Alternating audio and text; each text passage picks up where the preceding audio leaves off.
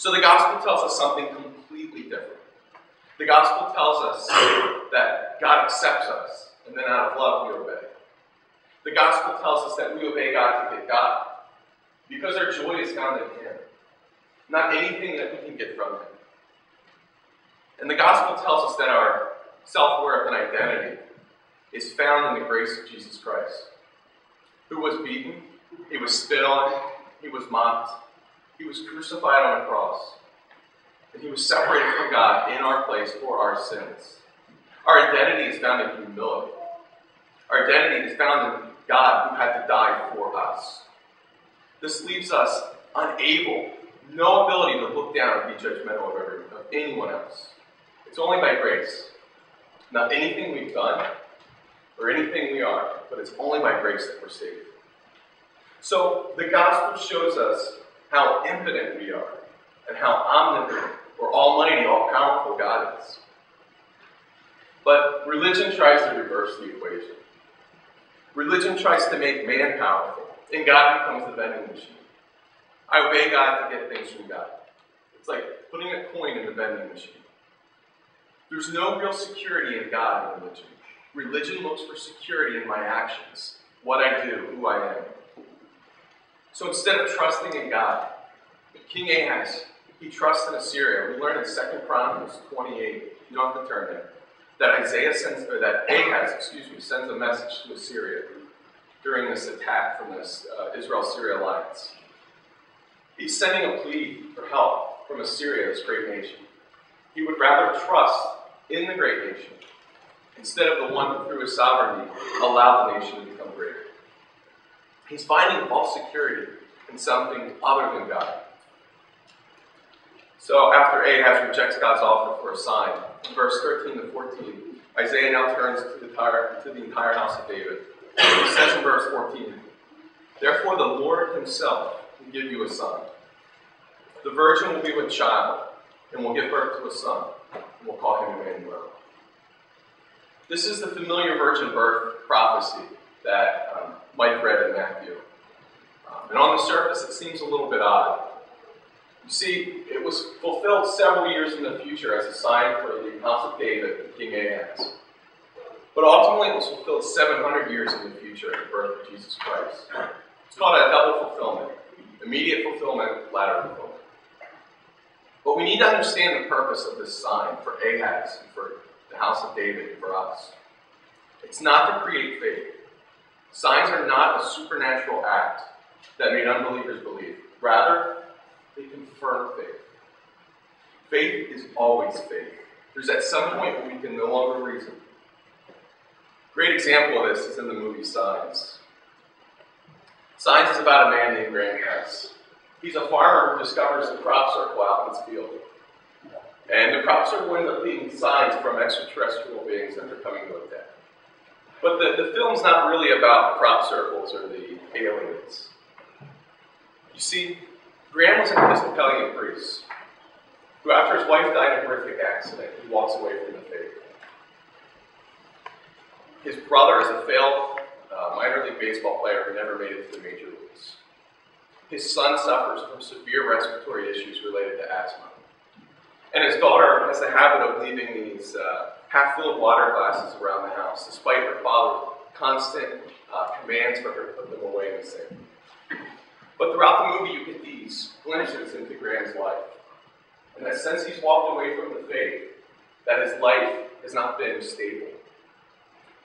His children, his brother, they don't respect him. And the town still bugs him for spiritual advice, despite him being spiritually dead. At the end of the movie, Graham locks his family in the house when he figures out the aliens are coming to attack, with no hope that his family will survive the night. And at one point they're locked in the house, his son has an asthma attack, and they don't have the inhaler with them. And an alien actually makes it into the house and sprays Graham's son with a poisonous gas straight in the face. It's at this point Graham finds faith in God. He realizes that there's been signs throughout his life that God has not given up on him. That his son had asthma, so the gas wouldn't enter his lungs. That his brother never made it to the major league, so he could be there to defend his family with his home run bat that was hung over the fireplace. And then his daughter left all these glasses of water around the house because that was the alien's weakness and they could use it to defeat the creature. The point is this. In Graham's life, while faithless, the signs made no sense. They were a hindrance. They were a folly to him. In fact, he hated God for them. He hated God for his brother not making it to the major leagues. He hated God for his wife dying, for his son who suffered from asthma. Until he found faith. Because to the faithful, signs help us stand firm. This is just like the problem with the leaders during Jesus' time. Remember, they asked Jesus for signs so they could have faith. They wanted signs to create faith when there was no faith to begin with.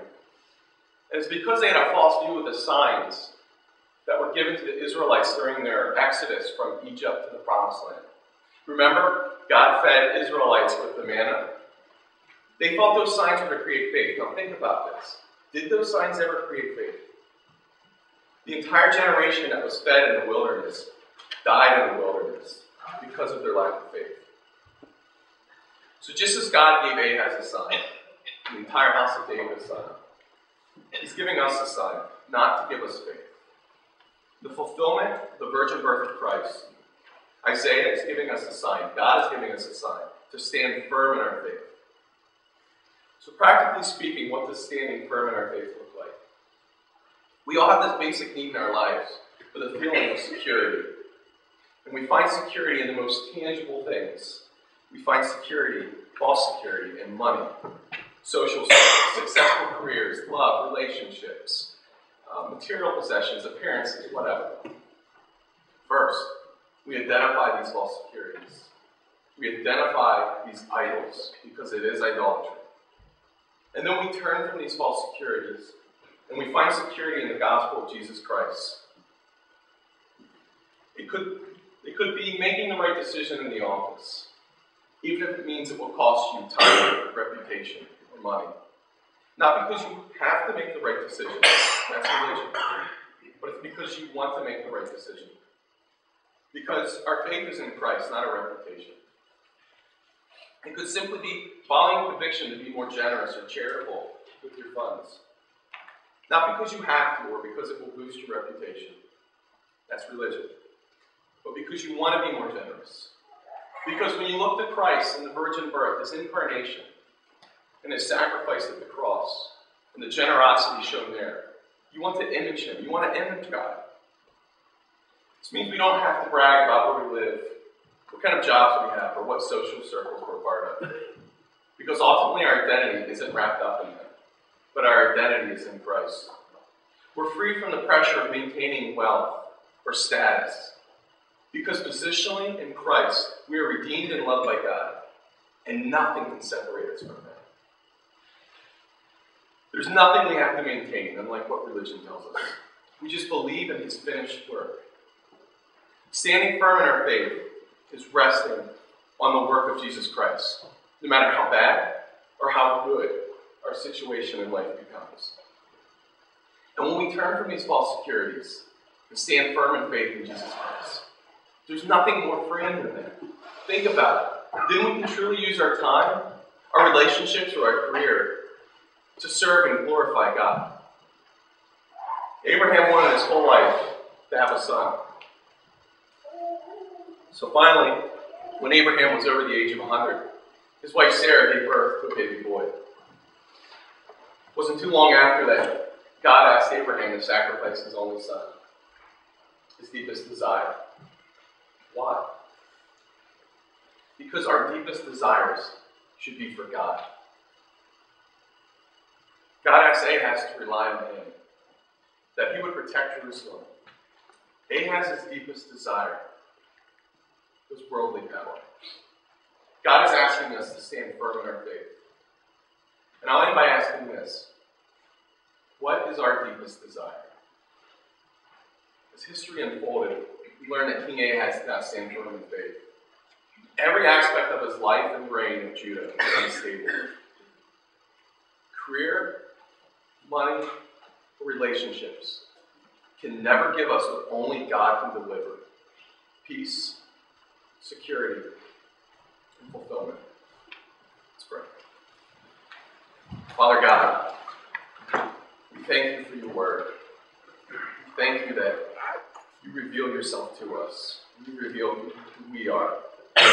You know who we are better than we know ourselves.